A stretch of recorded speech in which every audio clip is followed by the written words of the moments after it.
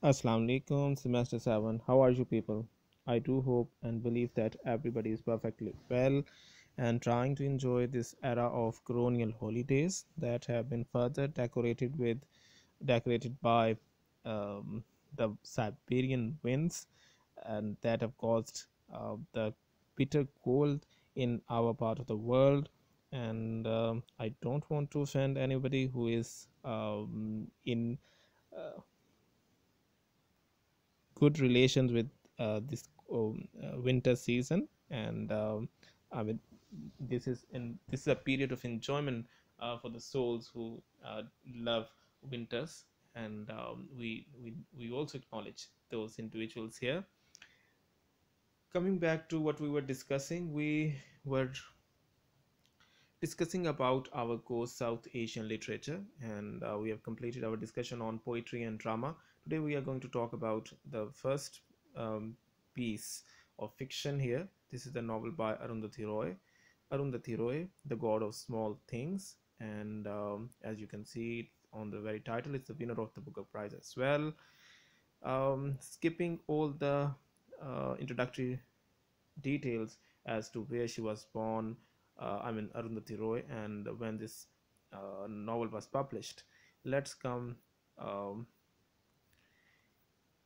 in contact with the text first, and this is something that we usually miss while we study literature in our classes. And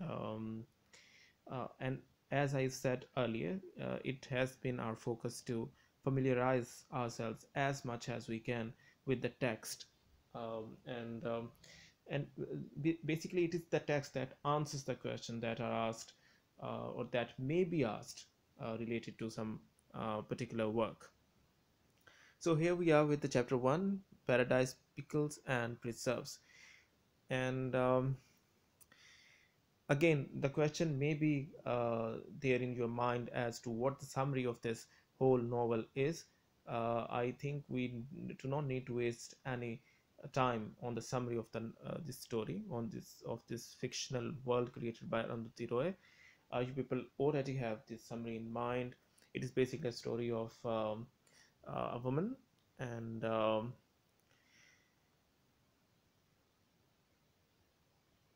her two children, the twins, Rahel and Asta, and how do they get to see the end of their, I mean, journey that started while these twins were 7 years old, and that ended when they were 31 years old. So basically, this is a story, and we need to find what else is there in the form of knowledge related to the culture, language, and way of life, that and way of life and the lives of the people that are there in Kerala, the part of India. And here we are at Eminem. Uh, it's a part of or a place in Kerala. Main Eminem is a hot, brooding month. The days are long and humid. The river shrinks, and black rose gorge on bright mangoes in still, dust green trees. Red bananas ripen, jackfruits burst. Desolate blue bottles hum vacuously in the fruity air. Then they stun themselves against clear window panes and die, fatly baffled in the sun. The nights are clear but suffused with sloth and sullen expectation. But by early June, the southwest monsoon breaks, and there are 3 months of wind and water with short spells of sharp, glittering sunshine that thrill children snatch to play with. What do these lines suggest to you people? This is the description that Arundhati Roy is giving. Um, and this is what her expertise all about. This is how skilled she is in depicting um, the atmosphere, the scenery around. So you can uh, I mean, write this point if anything is asked related to the writing style of Arundhati Roy, how she or her range, how does she depict the atmosphere or the scenery or the setting. It was raining when Rahil came back to Eminem, and slanting slivers rope slammed into loose earth, blowing it up like gunfire. The old house on the hill wore its steep, and again this is the description of the place. The house itself looked empty. The doors and windows were locked, the front veranda bare, unfurnished. This word veranda, is it there in any part of the world? I mean, do you find it in British culture? Do you find it in America? No. This is something that is related to South Asia, and this is how this fictional work is the work of this can be included under the canon of South Asian literature. Unfurnished, but the sky blue Plymouth with chrome tail fins was still parked outside. Inside, baby Kochama was still alive. She was Rahil's baby grandaunt, her grandfather's younger sister. Her name was really Naomi Epe, but everybody called her baby. She became baby Kochama when she was old enough to be an aunt. Rahel hadn't come to see her, though neither niece nor baby grand aunt labored under any illusions on that account. Rahil had come to see her brother Esther. So we are getting ourselves introduced to these characters. We got to know about Rahel and Esther. They are the twin brothers and sister, um, and their aunt, that is baby Kochamma. They were two egg twins, uh, and born from separate but simultaneously fertilized eggs. They were two egg twins. This is something you will be mentioning while talking about Esther and Rahel, because this is something from the text. What was the relation between Esther and Rahel? You can say that they are sister and brother, but if you mention this particular line, they were two egg twins, you will definitely get an edge over others, because you are referring here to the text. So this is something which is very important, and this is why we are reading the text. We will answering the questions related to this story, how the characters are suffering in it, how do they um, face the realities and existential realities, and how do they live their lives, and what their aspirations were, and what was their story. Will be answering all that from these lines from the text. Yes, you can easily answer the questions by summarizing or giving some summary from internet or online resource. That may be true, but again, if you don't read the text, you are not fulfilling the objective of this course. uh, Again, we were at, yes, this paragraph. They were two egg twins. Estefan was the older by 18 minutes. They never did look much like each other, Esther and Rahel, and even when they were thin armed children, flat chested, warm written, and Elvis Presley puffed. Who is Elvis Presley? And it is your task to get to know about this word, this known Elvis Presley. Of course, it is a reference to some person, a celebrity. um, just look at the language here. They were thin armed children, flat chested, worm ridden, and Elvis Presley puffed.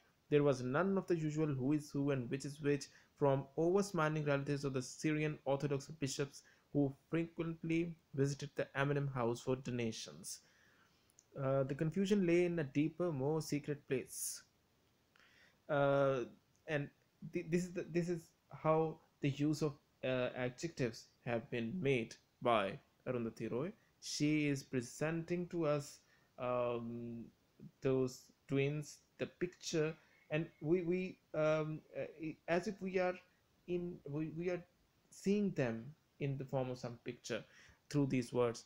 Thin armed children, flat chested, worm ridden, Elvis Presley puffed. The confusion lay in those early amorphous years when memory had only just begun, when life was full of beginnings and no ends, and everything was forever.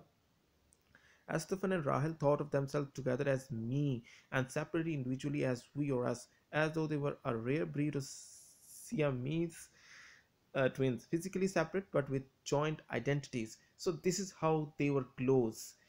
This is the relation between the brother and sister, and this is one of the important themes of this fictional work, this novel, and it may be asked in the paper. How does the relation between Esther and Rahel unravels or unfolds as the story progresses? You people need to answer this question by giving reference to the text here we are reading right now. She has other memories too. Now, these years later, Rahel has a memory of waking up one night giggling at Esther's funny dream. She has other memories too that she has no right to have. She remembers, for instance, what the orange drink, lemon drink man did to Esther in uh, Abhilash talkies. She remembers the taste of the tomato sandwiches as the sandwiches that Esther ate on the Madras mail to Madras, and these are only the small things. Anyway, now she thinks of Esther and Rahel as them because separately the two of them are no longer what they were or thought that they would be ever. Their lives have a size and shape now. Esther has his and Rahel hers. Edges, borders, boundaries, brings, and limits have appeared like a team of trolls on their separate horizons. Short creatures with long shadows. Um, I you people can skip these details. Coming to Amu, the protagonist of this story. Who is Amu? Amu is the Ami in Urdu. I mean, basically, she is the mother of Astan Rahil, and this is how you will be describing her. Amu was when she died. She was 31, not old, not young, but a viable, diable age. Remember these lines, keep repeating them so that you can write them down whenever asked about Amu. How was Amu? I mean, how did she look like? She was not old, not young, but a viable, diable age. Viable, diable age. So you can easily um, point to the language here. Viable, diable age. This is what um, this is something. This is something the originality of Arundhati Roy. इसमें language के ऊपर ज़रा focus कीजिए आप. ज़रा कह रही हो वायबल डायबल एज के मरने के काबिल. एक वायबल होता है, वायबल का मतलब है कि एक जो चीज़, मतलब आप कहते हैं ना ये वायबल सोल्यूशन है कि नहीं, बनता है कि नहीं. तो मरने वाली एज मतलब एक डायबल, कोई मरने वाली एज थोड़ी होती है किसी की. लेकिन अरुंधति रॉय जब ये कह रही है वायबल डायबल एज, जो 31 साल की उम्र में वायबल भी थी, डायबल भी थी. डायबल एज कह देना ही काफ़ी एक मज़ा का खेस है, रिडिकुलस सा बन जाता है. तो आप ये कह लें कि बहुत ही तल्ख हक़ाइक़ को बहुत ही मुस्कुराहट के साथ वो बयान कर रही है अरुंधति रॉय. ये कोई अच्छा एक्सप्रेशन, मतलब ये कोई मजाक वाली बात नहीं है. लेकिन उसने कह दिया कि भाई कि वायबल डायबल एज थी उसकी 31. और ये आपने ये लाइनें ऐसे ही याद करनी है. अम्मू के बारे में जब बताना है आपने बताना है कि भाई not old not young but a viable dyeable as, 31 years की वो थी. ये लाइन ऐसे ही लिखनी है. जब आपने पेपर में इसको लिखना है तो आपने 3 लाइनों में लिखना है इसको, क्योंकि जब आप मेंशन करते हैं टेक्स्ट को तो आप बिल्कुल जैसा होता है वैसे लिखना है, एक फिक्रे में नहीं लिख देना है इसको, इसी तरह लिखना है वहाँ पे. और इससे पहले जो भी लाइन आई है जनाब, वो थी ये इनके ट्विंस के बारे में.